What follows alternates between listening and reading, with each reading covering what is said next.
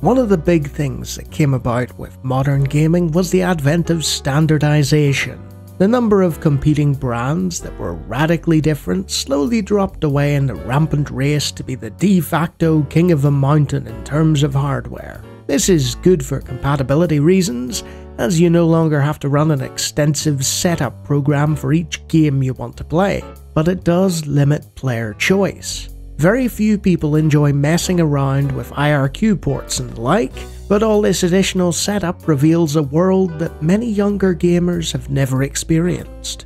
Much like graphics, sound is subjective.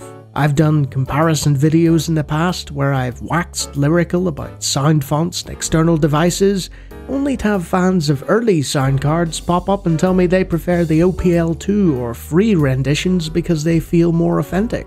So while every modern game these days ships with the best possible sound as standard, there's a distinct lack of choice in how the player wants to experience things.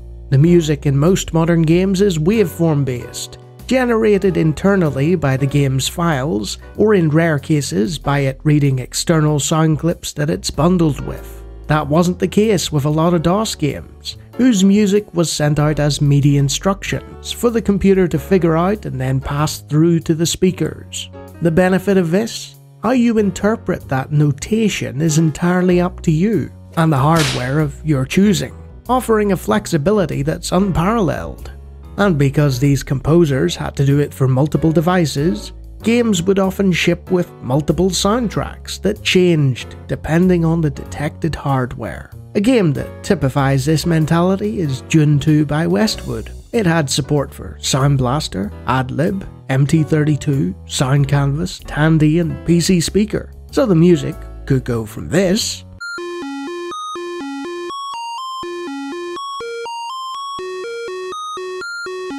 to this.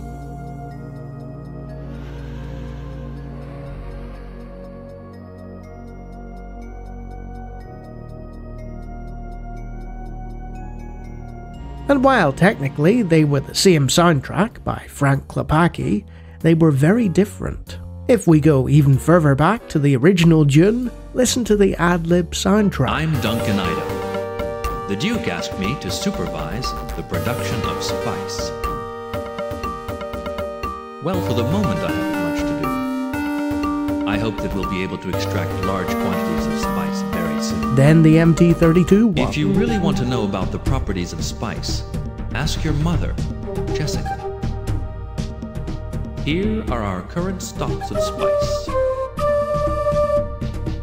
Do remember that spice is by far the most valuable substance in the whole universe, and that it can only be found here on Dune. Yeah, okay Duncan, we get the idea. Not only are the instructions different, but the soundtrack itself appears to have been written with Roland's device in mind. Here's the same soundtrack on the Sega CD version of I'm Duncan Idaho.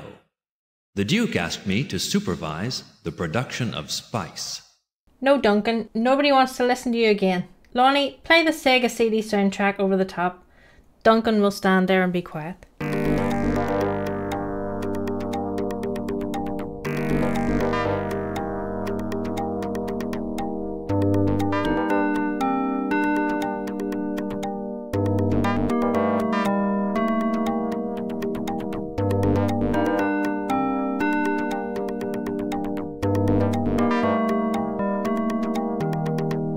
It's different again. So now you have multiple renditions of the same soundtrack to pick from, depending on the device, even system that you play the game on.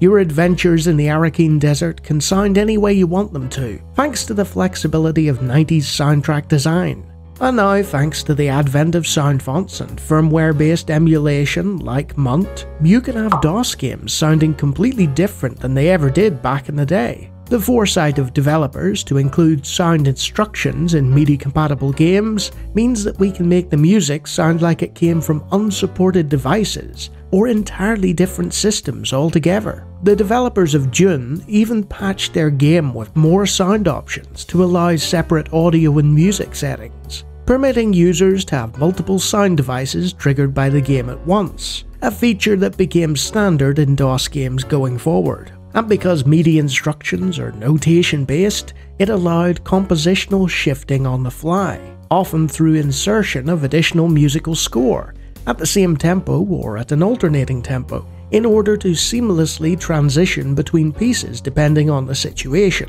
or picking a particular part of a score or a limited selection of instruments, as witnessed in the brilliant iMuse sound system present in LucasArts games like Star Wars, X-Wing, Dark Forces, and Monkey Island, and a few others. I'm probably forgetting some of the more obvious ones. Because modern games deal with waveforms, most of them instead have fading.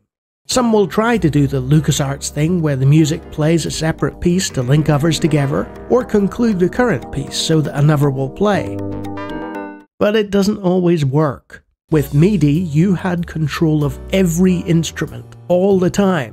With modern waveforms, everything has already been mixed, so unless you included stems of every piece, you're not going to have the same effect. LucasArts ditched their MIDI systems and went to Red Book audio in the late 90s, and it became one of the biggest complaints from players of their games. Gone were the subtleties and nuances of note-based soundtracks, replaced with looping clips played through your CD-ROM drive, irrespective of context. Sure, a John Williams score being played in CD quality technically sounds better than anything even the high-end MIDI devices could come up with back then, but you're losing all the situational awareness and the player's ability to both react to music changes and cause them.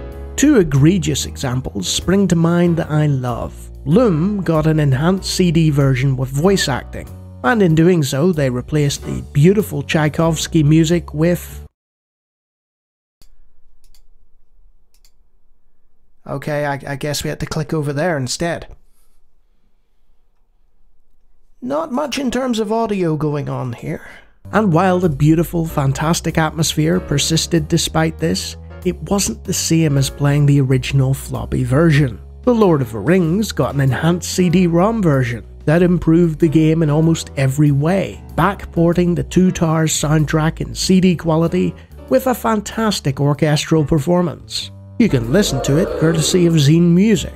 Unfortunately, there was both no situational awareness and added sound effects. The result? Frantic flight music when you're in the middle of a peaceful part of the Shire, and happy birdsong tweeting away when you're in the depths of Moria. And because the soundtrack to the enhanced version was backported from the sequel, when I played the floppy version of the game with MT32 emulation, I was presented with the Fellowship theme, an almost completely different piece of music composed for the original game that didn't carry over to the enhanced version, as well as incidental pieces that weren't there either. When I finally replay The Witcher 3 or the Mass Effect trilogy, I'm not going to find any new songs or improved configuration for the sound. It's going to be the same soundtrack as when I first played the games, because aside from fidelity, sound in gaming hasn't really improved that much since the late 90s.